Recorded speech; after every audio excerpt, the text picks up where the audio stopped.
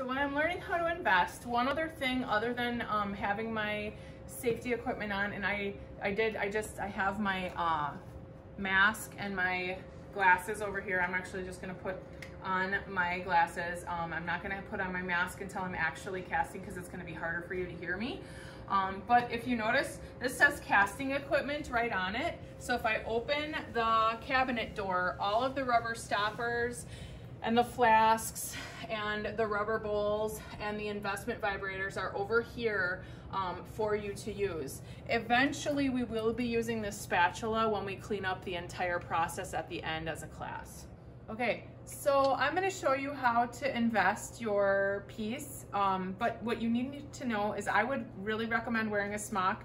I also need to take off my jewelry because if the investment gets stuck inside any kind of jewelry or your clothing and it dries in there, it's permanent. It's very much like plaster of Paris. So I took everything off. I do have a mask and safety glasses on as well. Right now I'm just getting water, but I'm just getting prepared to do all of the investing. So I'm making sure that I have all of my safety PPE on.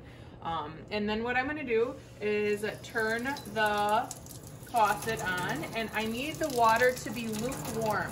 Lukewarm water is not bathtub water because that would be a little bit more hot. It would be a lot warmer, or like a hot tub if you've ever been in a hot tub, but it's like not cold either. So this water is actually, it's like warm. I could maybe wash, and it's actually maybe a little too warm. So I'm gonna turn the cold on just a little bit more.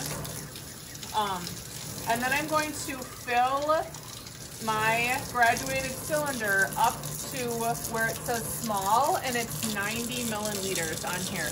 I actually have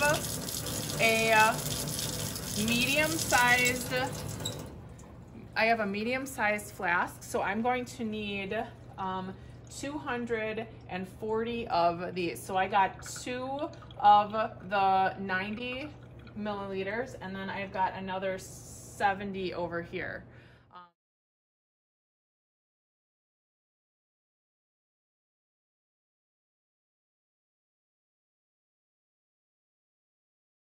So I'm gonna take my water and I'm going to pour the graduated cylinder water in here. And now here's the thing, I'm doing this by myself for a demonstration. If there are other people doing this as well, you do not take 3, you use 1, and then you can like add up the amount of milliliters that you need. Once I have that water in there, I'm then going to put on my mask. So I'm gonna try to talk through my mask. It's gonna be kind of difficult, but the investment is actually carcinogenic, which means it can cause cancer. So I wanna make sure that I'm protecting my lungs. So I'm gonna put on this mask to make sure that I don't get cancer from the materials that I'm working with. So again, I put on the mask and I made sure that my glasses are over the top so that they hopefully won't steam up too terribly bad. I'm gonna undo the bag, and then what I'm gonna do is scoop some of the investment, and I'm gonna try not to get it anywhere that I don't want. I'm then going to sprinkle the investment into my rubber bowl that I poured the water into. And part of the reason that we use a rubber bowl is the top is really flexible, so that when I pour this later, it's going to be a lot easier for me to pour because the top of that bowl bends. So you can see the investment's actually like sinking down into the water, and I want to keep putting investments in here until I get a little island in the middle. So right now, and that's kind of what it should look like. So there's sort of a little island in here. I'm gonna actually mix, and I can tell already I don't have quite enough investment powder in here. So if you notice, I have one hand that's dry and that's pouring the investment powder, and the other hand is mixing my investment. And I have to use my fingers like this because I can actually feel all of the investment being mixed. The powder is what's carcinogenic. So if I get the powder in my lungs, it's bad. When I actually am mixing with my hand, I'm not at risk right here, just so that you're aware, because I'm sure somebody is wondering about that. Again, I don't have nearly enough investment powder in here, so I'm going to take another scoop from the bucket, and then I'm going to just put another, like I did like a quarter of that scoop in there. The investment should actually feel like a milkshake, or sometimes I talk about it feeling like either, like if any of you have baked and you have made cake batter, is really what it should feel like. So cake batter is kind of thick, but it's not as thick as like brownies or cookies. And if you don't know what I mean because you're not a baker, you can kind of make it sort of like Elmer's glue, the liquidy kind. And I can feel right here it's starting to get more solidified, and it's starting to become a thicker consistency of a mixture. And I will show you what I mean in just a minute. I just want to get all of the chunks mixed up in here. So here's what I mean. You can actually see this is very, very liquidy right now. It should actually be much more like a milkshake, or like paint, or like Elmer's glue, if you know what those different consistencies are like. And again, I use cake batter as the mixture consistency a lot of times. And actually it's starting to get pretty nice. To you, it probably doesn't look any different, but it's a feel thing. It's a consistency or a textural thing that you have to feel. It's a little bit thicker, but I'm gonna put a little bit more of the investment powder in. So I had probably 3 of these scoopers full. Depending on how warm your water was, you may need more or less. Again, it's about the feeling of the investment before you pour it over the top of your piece. And I can tell I still am just not quite thick enough. So as I'm mixing this, I can see that it's, hopefully you guys can see, it's a little bit thicker like pancake batter or like cake batter. I'm going to take the rest off my hand here. I've got my piece really close by, and I'm going to just squeeze that container like I had mentioned before. And I have to be at a 45-degree angle as I'm pouring, sort of like root beer, because as I'm pouring this, I want to go right to the top, just like I told you before. So I just went right over the top of where that is, and you can actually even see it's just a tiny bit over there. Once I have my investment in, I want to immediately put this on an investment vibrator as high as I can, and what will happen is there's bubbles inside here. Hopefully you guys can see the bubbles inside coming up to the surface. So I want to get all of the air bubbles out so that I don't have any excess things that are going to be metal on my piece after a while. If your piece floats to the surface at this point, it's really important that you immediately take it out, dump it into the bucket that's in the sink, and start the process over. And you have to wash it off before it gets hard, because otherwise you won't get your piece out, and then you're gonna have to start everything over.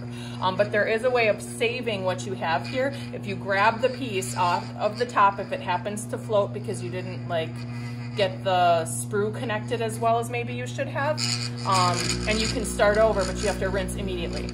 So here, after a minute, after 1 minute, what I want to do is I'm going to turn I turned it down just a little bit, and I can actually see there's not very many air bubbles, but I do want to leave the vibration on for at least 2 minutes so that I'm getting all of the bubbles out of the way of my piece. Because if a bubble attaches to the side of my piece, metal is going to fill there, and then you're not going to have that same model that you had before. If you've got a little bit of extra, I probably have enough inside here to do another small flask if somebody needs it. However, if nobody else is ready for that part, I can just take this and I'm gonna actually dump it into the garbage, and then I'm going to wash my rubber bowl and I need to wash it inside another bucket because this investment cannot go down the sink. Again, if it gets in my clothes or my jewelry, it's permanent, and it's the same with the pipes in the sink. So I need to take a sponge, and I'm going to take one of these little one of these yellow and green guys, and I'm going to actually wash off my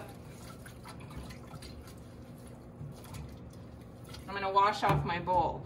I'm actually even going to put a little bit of water inside here, and then I'm going to take the sponge and wash the rest. So I'm washing my bowl, dumped out the leftover.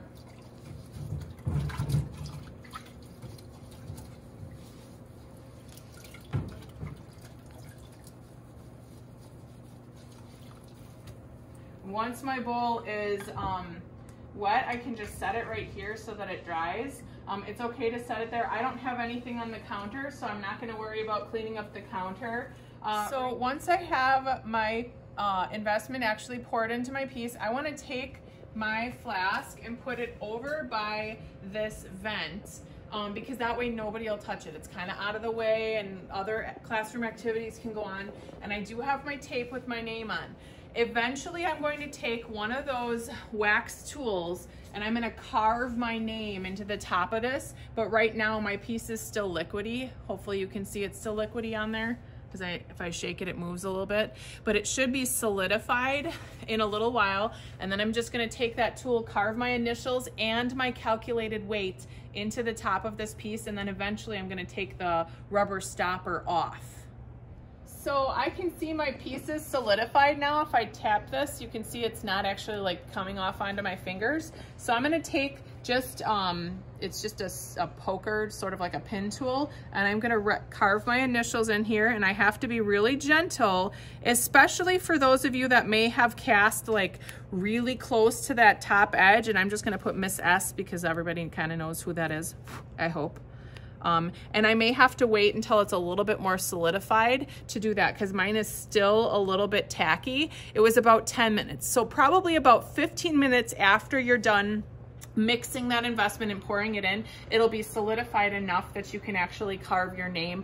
And technically I need to carve my weight. So I had 99.8, I think it was. I'm going to put 99.8 in here, and I just carved my weight and my name, just to prove that that's what we should be doing when we're casting. One other thing that I would do right now is I would actually recommend pulling off your rubber stopper. Mine is a little bit wet yet, and I don't want to actually wreck what's underneath here, so I'm going to wait until tomorrow before I pull this off.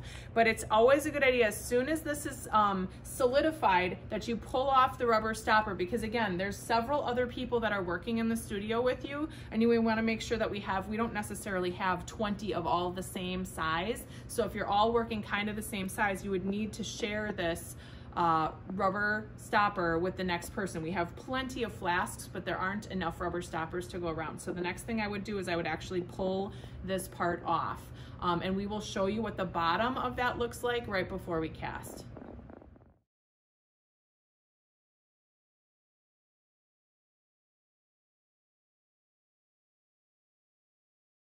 As I mentioned before, the only carcinogenic risk is when the investment is in the powder form, and I'm just going to scoop this up, and I'm going to I accidentally tipped my bucket over, and so I have liquid investment all over the table. But when I leave this room, I shouldn't have any stuff on the table or counter that, you know, somebody else should have to clean up after me. I should be cleaning up after myself. So I'm going to make sure that I get all the investment off of there, and I'm going to come back and get this in a moment.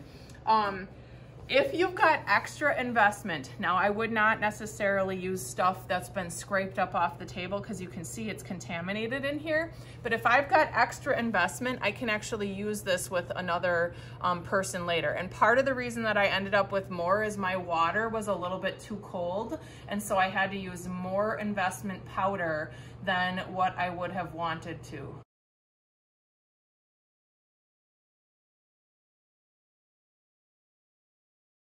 So another thing, since I accidentally made a mess, is I have to go and clean any of the other tools that I was using. So I'm just gonna really quickly clean my scraper. And then I'm going to take that same water, and I'm just using the water that's in this bucket. It might leave a little bit of a residue on the table later, but I just want to make sure that I'm cleaning up all of the problem that I created before. And I'm going to put my hand underneath here. One thing that's really important, so you see how I had water in there?